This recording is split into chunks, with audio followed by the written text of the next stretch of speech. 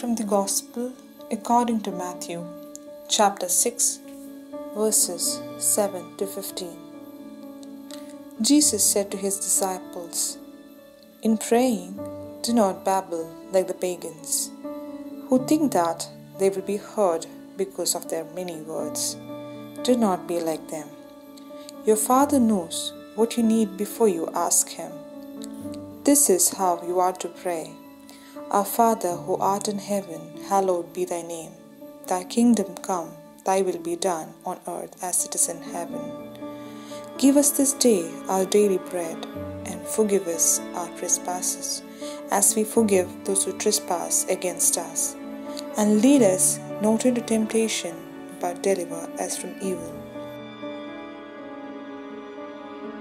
If you forgive men their transgressions, your heavenly Father will forgive you. But if you do not forgive men, neither will your Father forgive your transgressions."